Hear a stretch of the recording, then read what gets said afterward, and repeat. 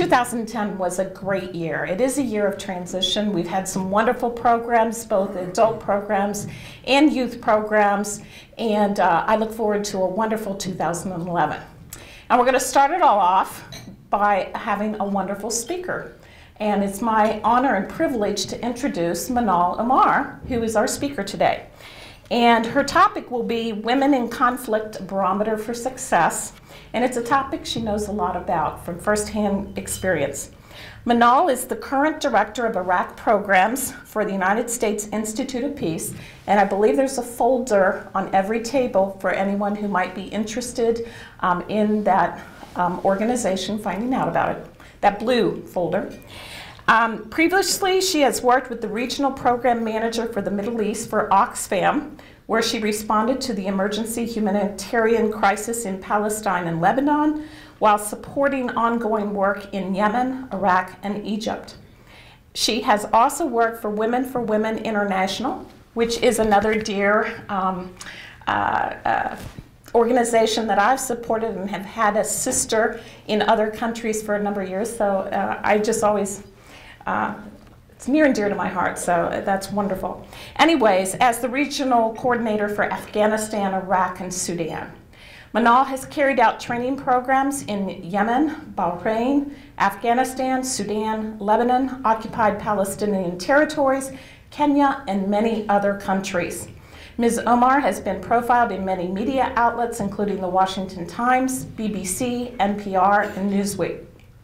She was awarded the Silver Medal for Economics Shell 2001 Global Competition for her paper titled Gender Mobility, the Long and Winding Road to Women in Transportation. She's also authored several articles and books, and you'll have the opportunity to buy her book, her latest book, or I believe her first book, Barefoot in Baghdad, and she will sign afterwards if you're interested in doing so. So with that, I'm going to introduce Manal. She will then talk and then open up to questions. So, Manal. Thank you.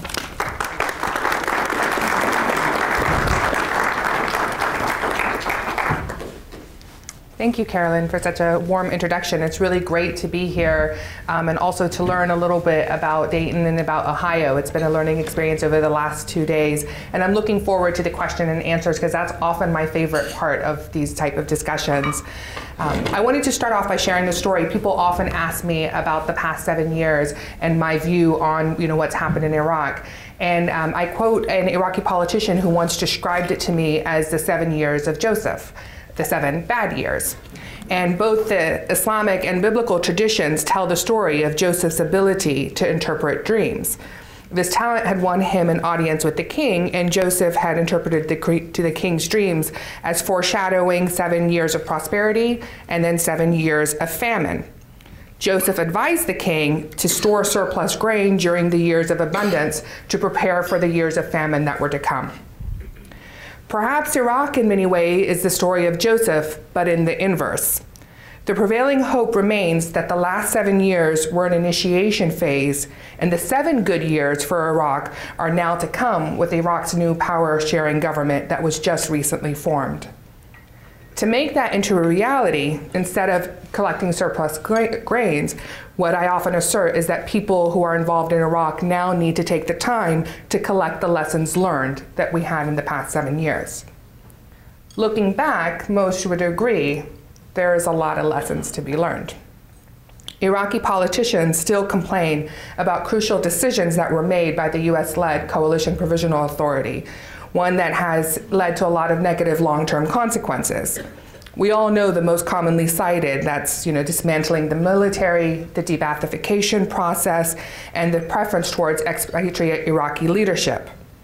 But what a lot of people haven't really spent time looking at is the valuable lessons that are hidden in one of the most unlikely places, in Iraq's civil society, and most specifically in the women's movement over the past 7 years. From 2003, there's been little attempts to understand what Iraqi civil society suffered and also attempts to heal within the community. And that brought a missed opportunity inside Iraq because there was a lot to be able to extract and to learn that would potentially bring situation in Iraq back on track. Instead, there was an urgency to forget about anything in the past and to start talking about a new Iraq, building a new Iraq, talking about the new situation of women in Iraq. Over the last seven years, civil society in Iraq has begun to identify challenges that face the sector and have found really creative ways to address them, some of which I'd like to share with you today. Many development practitioners who are working on Iraq will actually argue that Iraqi civil society is the silver lining around the dark cloud looming over Iraq, whether it will be a success or a failure. Undoubtedly, it's an ingredient within the new mosaic of Iraqi politics that many neighboring countries in the region still don't have. Although women have faced setbacks, it's undeniable in terms of the difficulties they face, the reality is that their voices remain at the forefront as the most active parts of civil society. For example, with the recent government formation, there was no woman that was appointed on the Iraqi government, whether it was a ministerial post or one of the state councils, and that was a strong setback compared to 2005. However, if we wanted to look at the positive side, within 24 hours, Iraqi women were able to organize a press conference and immediately held the government accountable, asking where are the women and demanding that the remaining seats, women be appointed to them. But before we can look forward, I want to take a pause to look a little bit back. It is important to acknowledge that Iraqi civil society, and particularly the women's movement, was not created in 2003. It always existed. One of the assumptions when we went in early on was that Iraq had no civil society whatsoever. Yet Iraq always had a vibrant civil society, with some of the women's organizations dating back to the early 1900s, and professional associations such as doctors, engineers, and lawyers played an important role in the national debate. Despite the political turmoil, many of the civil society advocates had always found a way to remain active in their community. In 2003, when I first entered the country, Iraqi women were dreaming about ways to leap forward, building on the work of their foremothers. Iraq had always led the region in terms of women's rights. In 1958, General Qasim amended the personal status law, which provided women with rights on equal inheritance, divorce, marriage, and a lot of other issues that dealt with women's personal lives. Until today, it's very hard to find a personal status law in the region that was as good as the Iraqi personal status law back in 1958. Enrollment of women and girls in rural areas in literacy centers under the illiteracy eradication legislation, which was passed in 1979, led to a whole new level of education for women inside Iraq. In fact, Iraq had actually won a UNESCO award in 1980 for the eradication of female literacy. So women inside were very proud of the history that they were bringing and had seen 2003 as an opportunity to start to leap forward and regain their claim in the region. Women attained the right to vote and run for office in 1980, a right some of the neighbors still haven't been able to attain. Unfortunately, today, Iraqi women have realized they may not be able to leap forward, and instead are in an unenviable position of trying to fight for the status quo. A lot of the rights that their foremothers had in the 50s and 60s are constantly being challenged. It is not uncommon to find a grandmother that is literate and traveled regionally, who has her granddaughter that is illiterate and never left her village. Women often point out that any parent's dream is to really provide a better future, and it's a difficult position to have to watch generation after generation in Iraq actually slide backwards. Yet over the last 7 years, and the focus is really the lessons learned. And one of the lessons that has really emerged that women have begun to talk to among civil society in Iraq is that a charismatic leader is not enough. Without the proper institutions in place, leaders in civil society began to realize that they had no real ties to the grassroots, and therefore it was very hard to make any sustainable change. A large part of the emerging groups were rooted in the educated elite. There was a recognition that although the elite serve an important role, it was only one part, and that they would need to have stronger ties within their own communities. With the insecurity and transition within government, A crucial power often lies in communal, religious, and tribal relations, and particularly in terms of people turning to the informal side of justice, which can have a lot of impact on women. Organizations began to make a stronger attempt to not only expanding their membership among the elite, but really trying to connect within their own communities with these different informal sectors that provided leadership. In fact, they started to lessen the competition. At one point, there was a lot of competition between the organizations, particularly as they were trying to get attention of international donors and started to help capacity build weaker organizations because they recognized that there would be more strength in numbers. Members of civil society also realized that the phenomenon of what they call a briefcase NGO, meaning only one person who's walking around calling themselves an organization, was an obstacle for any active civil society. And when there were introductions to the personal status law, which was introducing a very monolithic interpretation of Islamic law, these organizations were not in a position to mobilize the grassroots to react. And so they took that as a lesson learned, and today have actually been able to have networks which are forging between different organizations so that they will have a louder voice to maximize knowledge sharing and to have cooperative advocacy. They were no longer thinking as individuals or separate organizations, but began to actually develop an identity of an independent sector where women's voices could challenge the obstacles that they were faced with. Nothing tells this story not only about women, but on civil society, better than the passing of the new Iraq law for non-governmental organizations. Although there's still many questions about how the law will be implemented, there is no doubt that the new law is among the most liberal laws addressing civil society, again, in the region. So perhaps Iraq will take its forefront once more. This law was passed after intensive lobbying by national Iraqi organizations and supporters within the Iraqi parliament.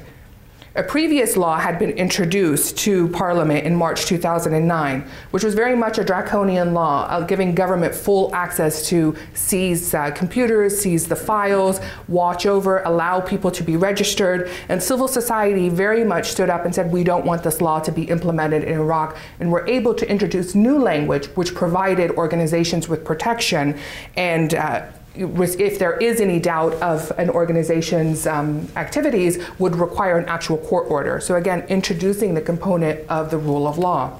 In fact, the elections in Iraq happened in March of 2010, and it took close to 9 months for the government to form. And one of the reasons why the government was put under pressure to form was the Iraqi civil society, led by 3 of the women, sued the Iraqi government for being unconstitutional. So again, you're seeing where they're using the system to be able to hold their government accountable, a very powerful indication that as things become more difficult in Iraq, at least you have this underlying civil society led by the women to really add some checks and balances in terms of the government. The efforts demonstrated this power of civil society to influence decision makers. It also emphasized the notion that as a bloc, civil society could play an essential role within the national Iraqi debate. I'm purposefully discussing women in the context of civil society rather than isolating out their specific issues, because they played a big role in terms of the peace-building efforts that took place in the country. But I did want to spend some time specifically outlining the role of women in conflict generally and giving the example of what happened in Iraq. I talk in depth about this in my book, as Caroline mentioned, and about my personal experience, mainly because it's important to really focus on the personal side. And for my view, women tend to bear the brunt of war, to really tell their stories so that we're not overwhelmed by the images of violence and the problems of Iraq, but are able to see the Iraqi people. And nothing does that better than women. When we discuss women in developing societies, there's a temptation to really glamorize the story. The victim who needs help, the hero who comes and helps them. And my experience in conflict zone is very rarely will women stay victims. They almost always transition into the mode of survivor quite quickly, pulling their communities with them. And survivor is also not the place where they stop. They'll move quickly into active citizenship. It's important that in order to understand communities and to keep our finger as an international community on the pulse of the community, it's important for us to be following what's happening with women. And it's why I call them the barometer of success or failure. Often you'll be able to see where a country is when you check in to see women's access to healthcare, women's access to education. And it's not just about rights, it's really about what's working, a pragmatic way of exploring what's happening in the country. I remember in Iraq, and I often say that many times, when I was interacting with the US military, they would say things to me like, ma'am, we can't talk about your women right now, we need to secure the country. And I would always tell them, you won't secure the country until you talk about women, until you address women, and until you target women. And according to an organization which was formerly known as Women Waging Peace, for those of you who know Ambassador Swanee Hunt, it's now currently called Inclusive Security, there are several strategic reasons that women should be considered from the very beginning. First is women are community leaders, both with formal and informal authority. So they often have access to the formal lines, but they also have underlying networks within their communities that can really create change. And we know a lot of the stories of mothers who will come together from different sectarians who would say, enough, we've lost enough, what can we do to put this to a stop? Women are also adept at bridging ethnic, religious, political, and cultural divides. In 2003, among the first groups to meet across, ethnic, the Kurd Arab, across sectarianism, across the different geographical locations of Iraq was women. And they came together and they, again, were talking about their dreams of leaping forward and really provided what the different diversity in Iraq looked like. Women have their fingers on the pulse of community, and they also have access because they're viewed as less threatening.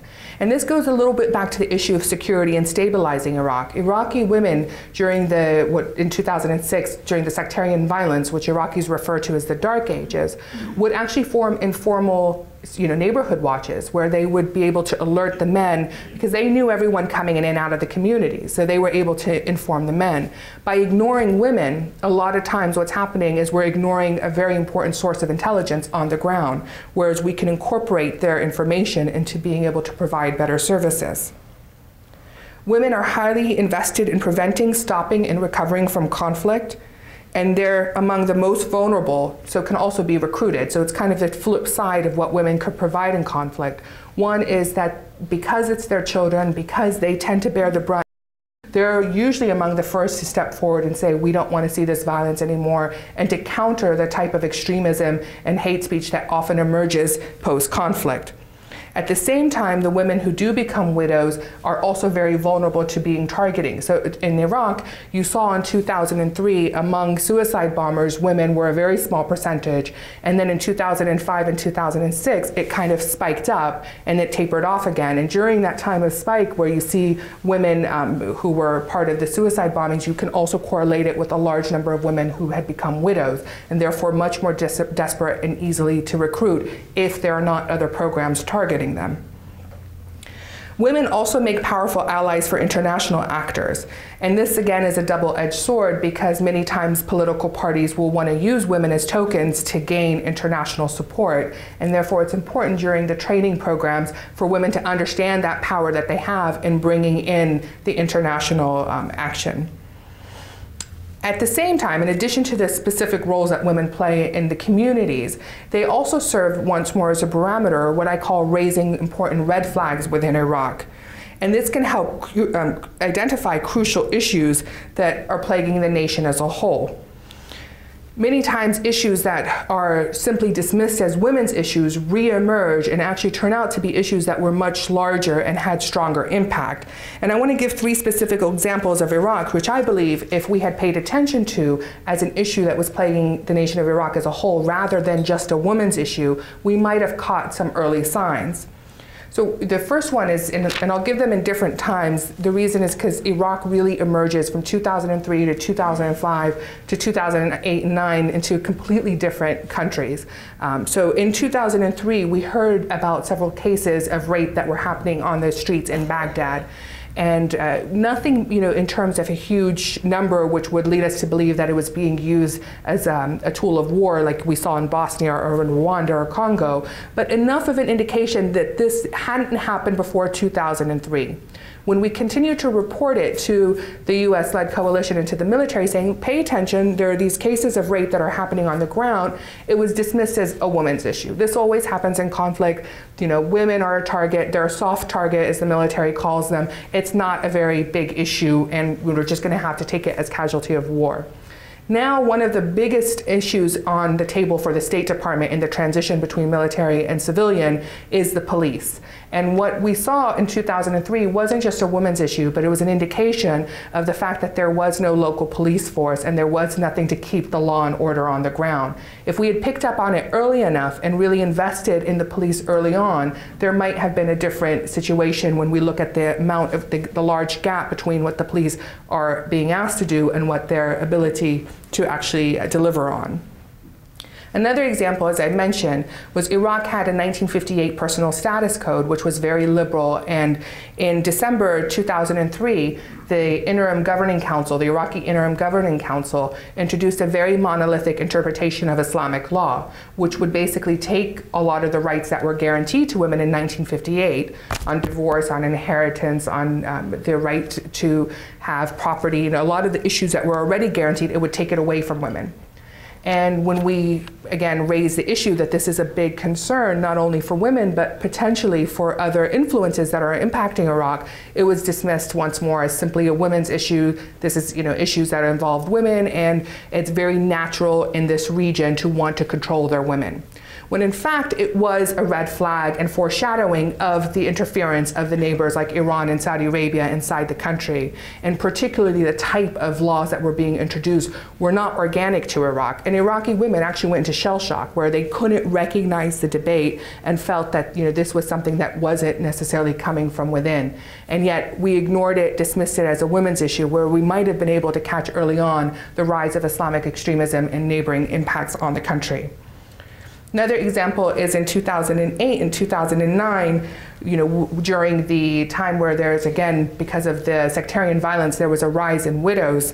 A lot of women were having difficulty navigating through the bureaucracy to be able to get the pensions that were promised to them under the new government. And it's a foreshadow of the larger problems the Iraqi government will have both in spending their own budget and performing the role of government. But often it's dismissed as a women's issue in terms of its widows who can't access pensions, when it really is a larger indication of what the Iraqi government can and cannot do. So when we're talking about focusing on women, it's not just to provide support for women only from a human rights approach, which is good enough approach and an important approach, but it's also about pragmatism and being able to be productive and effective in the type of international assistance that we're providing inside the country. I focused on Iraq mainly because that's the country that I spent the most time in. But it would be wrong to say that the lessons learned were only from the Iraqi perspective. There are crucial lessons that we need to learn here at home. The mistakes that were made in Iraq may have cost us the war. I say may because I'm very cautiously optimistic about what will happen in Iraq, and the jury is still out on how this government will form. I believe that with the administration's promise of a long-term commitment in diplomatic relationships, so although there's a military withdrawal, that there'll be some type of relationship between the two countries, there's a lot to be optimistic about. And I do think that in the end, Iraq will emerge as a stronger country. But the process itself has involved a lot of growing pains for both nations, Iraq and America. With the attention shifting towards Afghanistan, it is even more important that we learn these lessons and make sure we understand how to implement them in the next chapter of U.S. foreign policy. Thank you. And I'll open up for questions.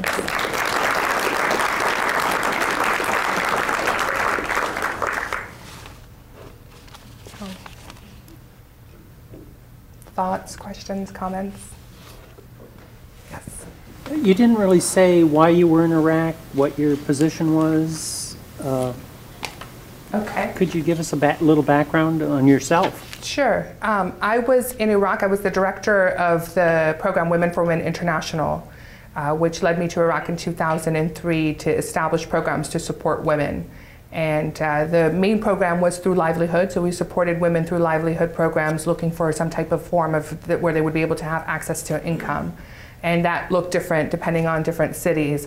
And once they had access to income and livelihood, we would then do empowerment and rights awareness courses for women in Iraq. And that was the time that I lived in Iraq from 2003 to 2005.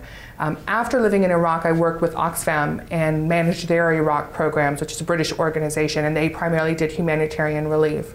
And I currently work at the United States Institute of Peace, so it's not so much delivery of services as much as it is working on the conflict resolution and peace building element within the country, which ranges from rule of law programs to focusing on protecting the minorities' rights and the vulnerable groups' rights, which usually are women and youth, to actual facilitation between different conflict areas. For example, we've often brought tribal leaders together and had a group of Iraqi trained facilitators that were trained by the Institute go in and try and reach some type of peace agreements between the different groups.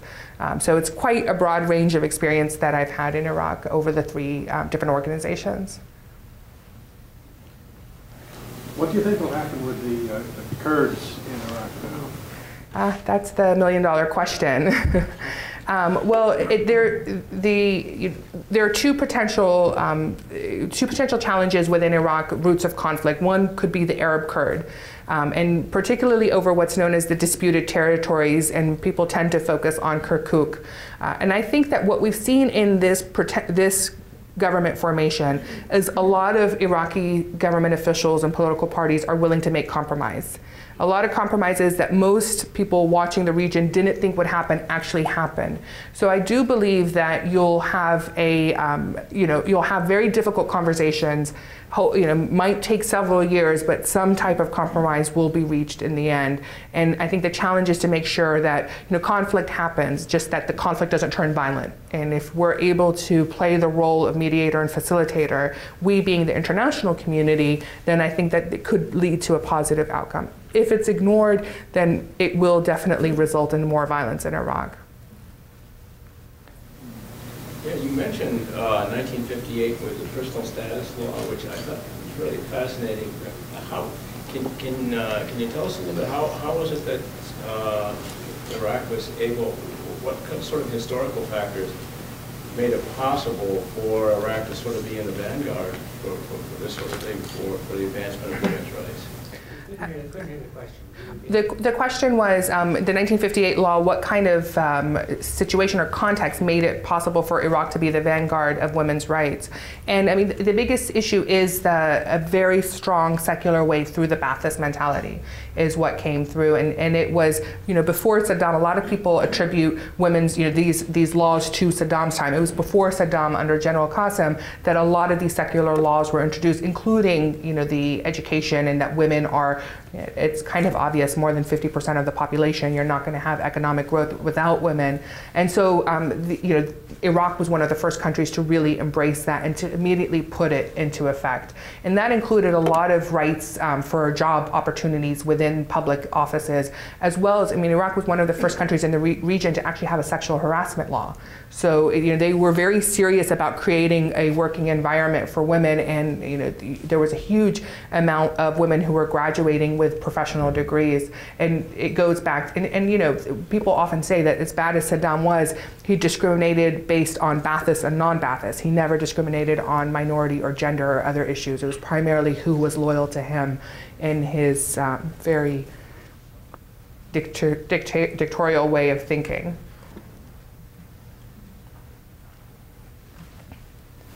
When you talk in general about women in conflict, do you find, first of all, I'm respecting your high level of literacy, and do you find that in the countries where the female population has that high level of literacy, that is the key point in terms of pushing for women's rights and opportunities, and is that more of the voice that your organization needs to get out? And where is Afghanistan in that movement?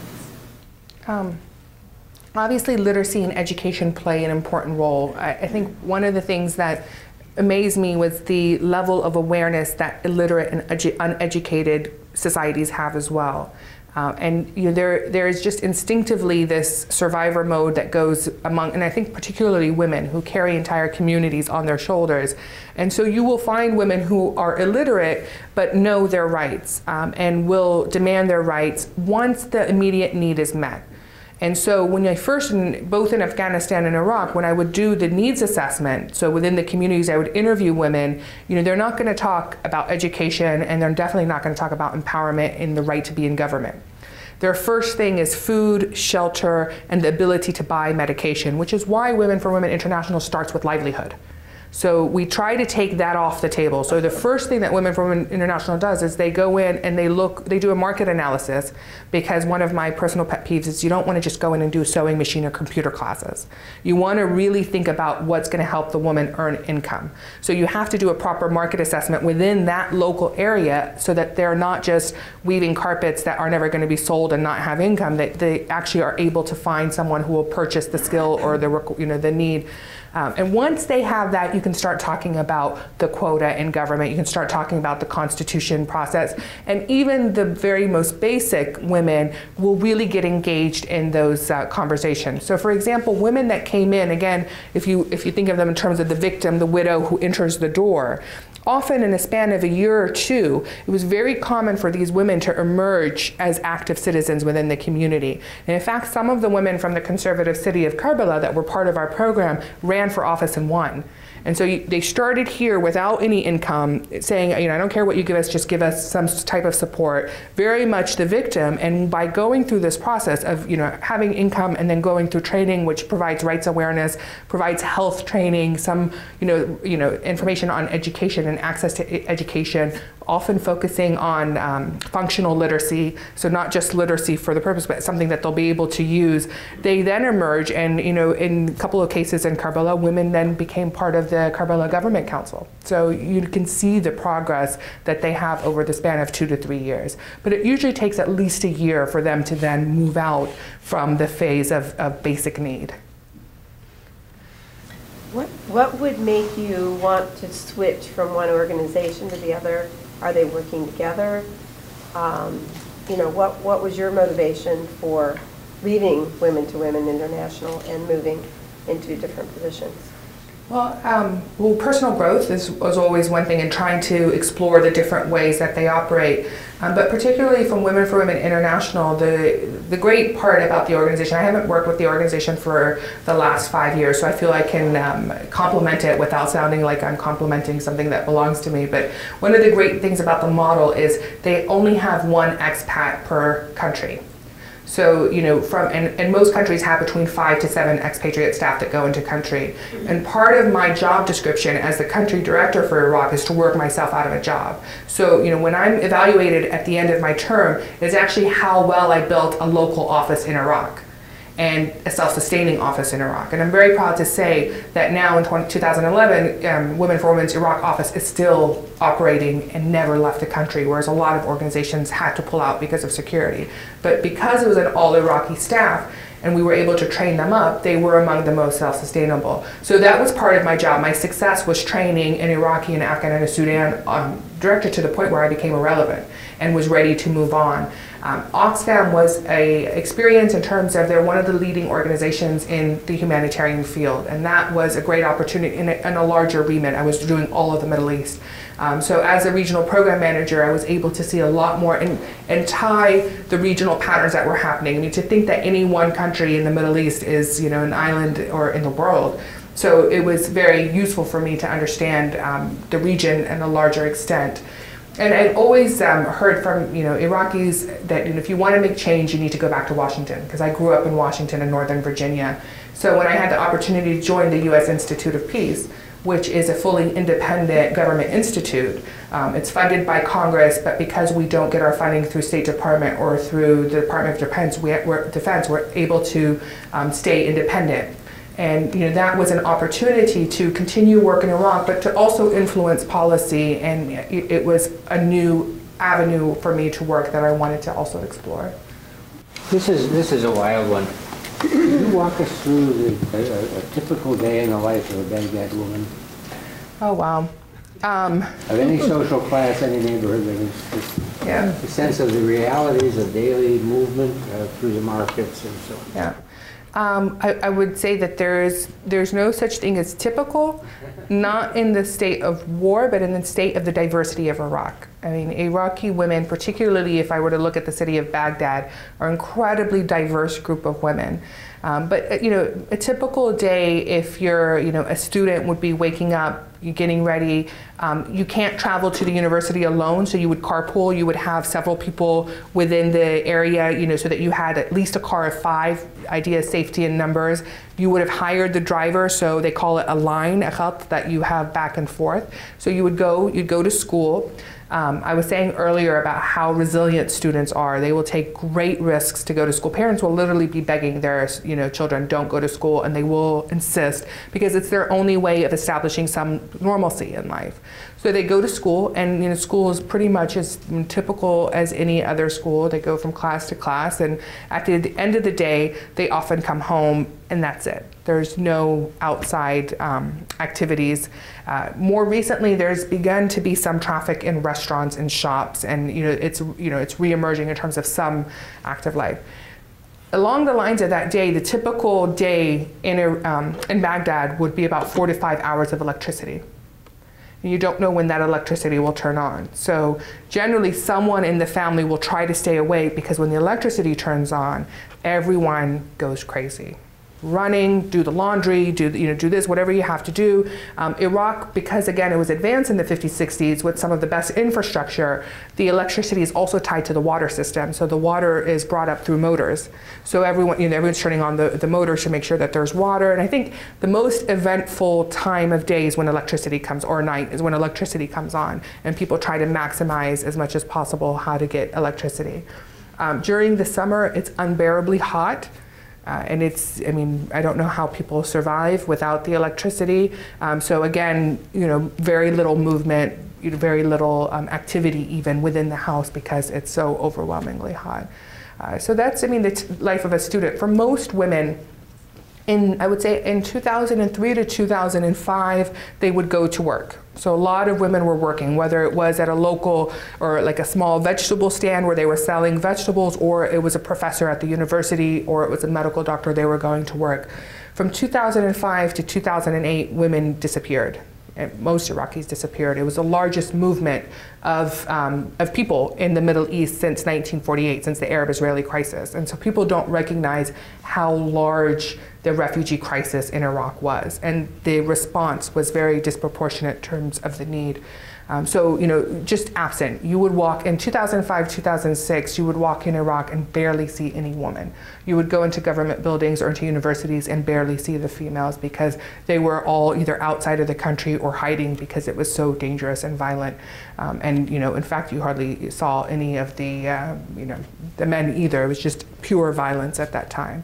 Since 2008, women are beginning to reemerge again and organize, and you'll see them going to work and back. After hours, hardly any activity, hardly any social life, even weddings. For example, my sister-in-law recently got engaged, and her party was literally an hour and a half. And most people spent more time in traffic because all the roads are closed off due to checkpoints. So most people spent more time in traffic, 3 hours to get there and 3 hours to get home. And if there was no checkpoints, and if there was I think it would literally be a 30-minute trip. So they spent more time in the car than they did at the event. And usually in the past, before 2003, an Iraqi wedding would be from like 5 p.m. to like 3 a.m. So, it's a lot of those social connections are slowly dissolving because people can't even visit each other. What influence Islam has on women's issues? What influence Islam has on women's issues depends on the women you talk to. There's a very strong secular nature, particularly within Baghdad. But that's definitely being eroded. So, for example, in 2003, if you were to walk in the market in Baghdad, you would see women of all shapes, sizes, wearing all different types of colors, literally all the colors. Some were wearing a scarf like I would, some would be wearing the abaya, some would be wearing the jilbab, and a big majority wouldn't be wearing anything to cover their head. They, were walking in the streets the same way you would see in any other Middle Eastern country. Today, if you walk the streets of Baghdad, you primarily find women covered in black. So even for Iraqis, I mean, my husband just came back from December and he spent his entire life in Iraq. And he used the word unrecognizable. He said the country's unrecognizable to me. And that's mainly because of this influence. You know, recently there was the call to ban alcohol in Baghdad. And for Iraqis, they're very proud of their secular nature, particularly Baghdad. The South is a different issue. They're much more conservative, and so there isn't as many problems in terms of the introduction of some of the more strict Islamic laws in the South. They're welcoming it. But for Baghdad, there's a strong resistance because they see themselves as a cradle of civilization and are very proud of their pre-Islamic heritage as much as they're proud of their Islamic heritage. And Iraqis have always been I would say the balanced ones in the region, who are very religious personally, but also not necessarily wanting it to influence state. So what we're seeing now is a very strong influence of, again, I always use the word a monolithic interpretation of Islam in Iraq that's almost alien to Iraq, and a lot of Iraqis aren't sure how to deal with it. My counter is that the civil society has been very strong in pushing back and challenging, particularly when you look at the rights of minorities, challenging the government as they try to introduce. So for example, they introduced a law to ban alcohol in Baghdad, but it wasn't able to pass because people really strongly countered it and said this is not acceptable for the character of Iraq. So there's a lot of back and forth in terms of what the final result would look like.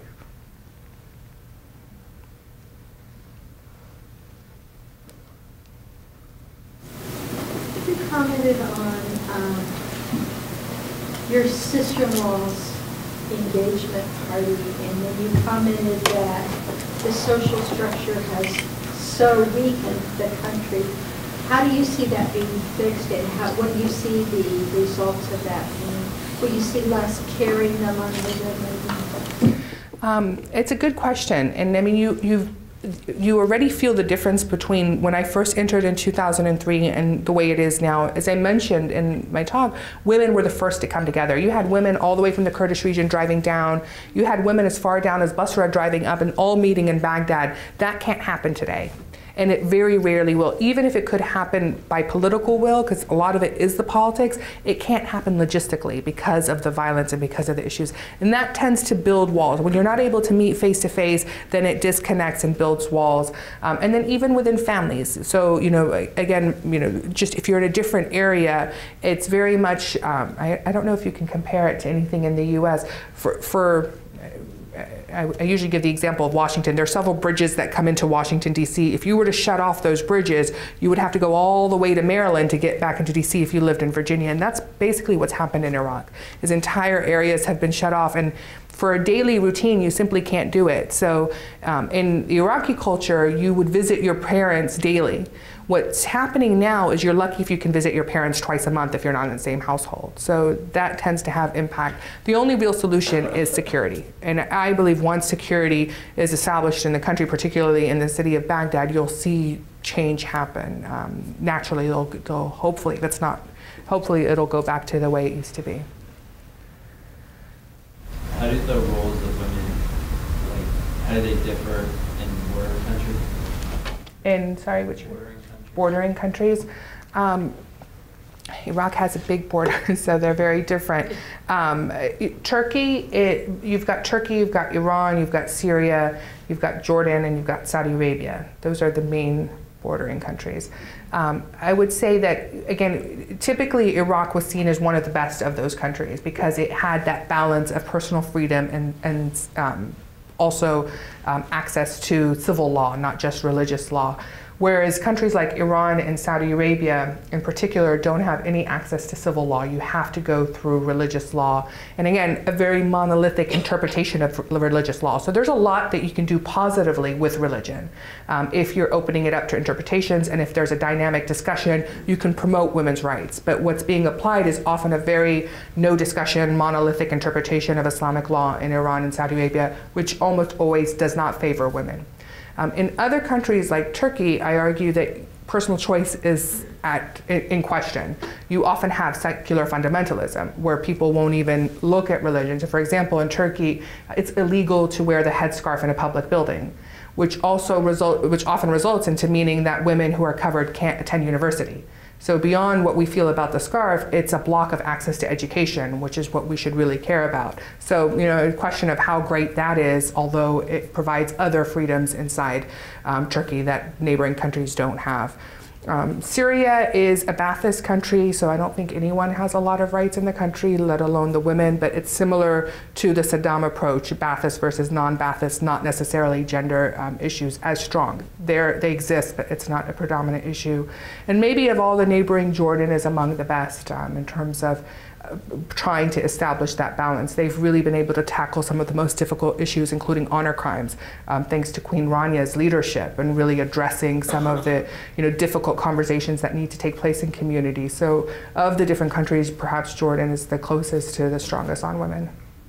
But I think globally, I won't even say regionally, globally, there's still a lot of challenges facing women, and particularly after conflict. There's a lot of challenges facing. And I guess the one thing I would end with is that when post-conflict environments is also a window of opportunity for change, because often what's happening is you're renegotiating a new social contract. In cases like Iraq and Afghanistan, you're redrafting the entire nation in terms of a new constitution. I mean, how often is it that a country gets to write its constitution? And so if women, and I always add youth and minorities, if they're absent from having a voice in this process, then the only thing that will happen is that more problems and patterns will reemerge down the line. So it's crucial that they're there during this time of kind of a new nation building process, that they're part of it. Otherwise, you'll just have issues reemerge constantly, and you're building on a weak foundation. I'm done. Thank you.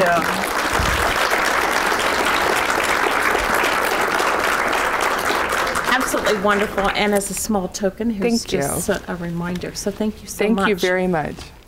And before we depart, I have to take this occasion to thank one of our board members, Tom Lasley, just for a moment. He's cycling off the board right now, and we don't know what we'll do without him. He's not the only one, but he's the only one here tonight. So this is just our way of saying thank you. You have been an incredible influence on this organization for more than 20 years, and so thank you. Thank you.